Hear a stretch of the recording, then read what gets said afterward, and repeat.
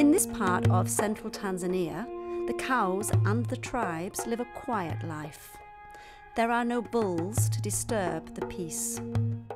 The community doesn't need them. They have this: frozen semen. Maruka conducts 30 inseminations a month in 6 villages. He's one of around 50 inseminators trained under projects operated by the International Atomic Energy Agency, the IAEA. If I buy bulls and transport them around the district, it's quite expensive, and the logistics are tricky. It's less work to distribute the semen. This centre is a place where the semen is collected. It's home to 29 prime bulls of various breeds and origins.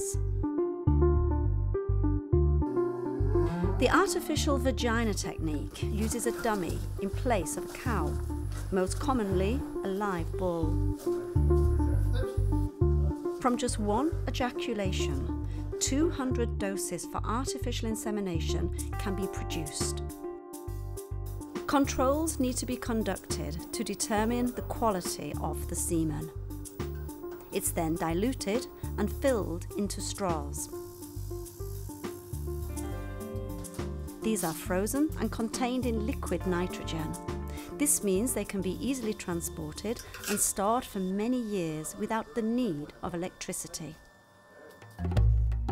87,000 Maasai live in this area. Before they started using the technique, they had to depend on the indigenous cattle. These were of low quality, they grew slowly and produced little milk. If you use artificial insemination, you can use that bull to inseminate more than 100,000 cows in a year, even 500,000. After insemination, it's important for the farmers to know at an early stage if it's worked or not. A nuclear technique known as a radioimmunoassay, or RIA for short, is a kind of pregnancy test which can be conducted just 3 weeks after artificial insemination. With conventional methods, the farmers need to wait for up to 2 months.